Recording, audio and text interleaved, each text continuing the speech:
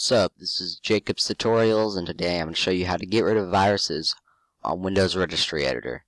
Now, first off, I want to say be careful, because if you delete the wrong thing, you can really screw up your computer. Also, if you're looking for a good screen recording software, I recommend using Screencast-O-Matic. Don't download Big Cam or whatever it's called, camcorder. I can't remember the name of it. It gave me a virus earlier today. Yeah, just don't trust it. So right now I'm just removing the virus, that I decided to make a video on how to do it. So first, what you want to do is you want to open up Command Prompt. This is from Windows, by the way. You want to look up, and you want to type in regedt32. Okay. And what that will pull up is a are you sure you want to allow Microsoft Corporation to make changes to your computer? Obviously yes, because like they made the computer, they made the operating system, I mean, so say yes. And what that will pull up is this. And now what this is this is like Windows works by just running and reading all these registries. So if you delete the wrong thing, something can happen, and bad stuff can happen. But what you want to do first is, in order to find the virus, you need to know what started popping up. If it's adware, it'll be easy to find. Mine was Pluto and Weatherbug. I already deleted a couple things, but I think there's still more. So you do find, alright, and you type in whatever the virus name is. Mine was Pluto because Pluto downloaded. And say find next. Well, in here you're gonna see the store. Here's the binary. Let me see. If you double click on it, it's roaming Pluto. You can delete it if you want to. I'm not gonna delete that. I don't think I need to. It's fine. Let's see. Let's do it again, because you could find a lot of them. That's different. I already deleted something. You just get it.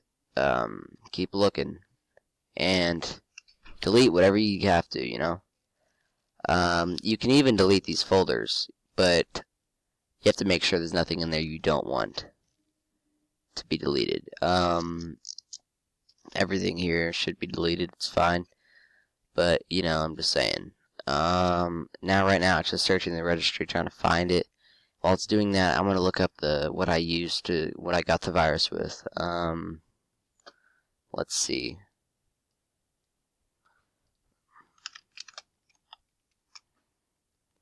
I think it's Big Cam, maybe. Let me see. What's the name of it? Freeze. Alright, now on this top 10 list I found, let's see, I think it's this one. Let's see. No, it isn't. It isn't. EasyViz is actually a nice one. I don't use it, but it might be Cam Studio. It's Cam Studio, okay? Don't use Cam Studio. Alright? Listen to this. It looks fine, right? It seems legit. This seems nice that he's asking, but, if you just, don't download it. Just don't do it. Because it seems legit, but it isn't. It definitely is not. It gives you viruses and stuff. It asks you to agree to things. Just don't get it, okay? Just don't. Use Screencast-O-Matic. It's a good one. Although it has a watermark down right about here. I'm going to pay soon, get rid of that.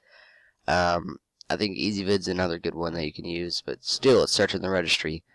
What this tells me is that there's probably nothing left, other than the binary, but I don't want to delete the binary, because maybe I might need it. I'm going to be careful with that. You just got to be careful, with this. It's easier to use other things. It's easier to use, normal, VAS, maybe AVG, whatever, but just be careful, okay? Like, see, I have AVG, but this is a very safe way. I mean, this is a very good way of doing it, although it can disrupt your computer, and other things. So just be careful when you do it.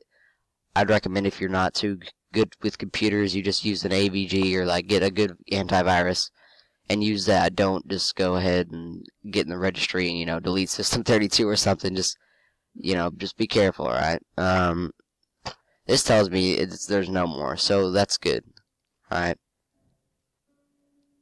Oh, so it stopped working, huh? Alright, so, it's just because, yeah, that's, maybe there is more. It's just fine. Let's look it up again. Okay. Alright. Now it's just searching through all these files, you know.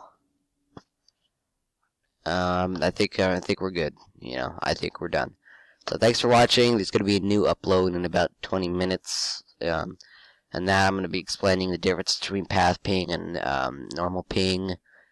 Kind of just the basics of how the internet works. And then I also might be making one more video on like part 2 of the basic Linux introduction, because I screwed up at the end and didn't do something. I did the group add something wrong. I'll show you that later though. So thanks for watching. Please like, rate, and subscribe.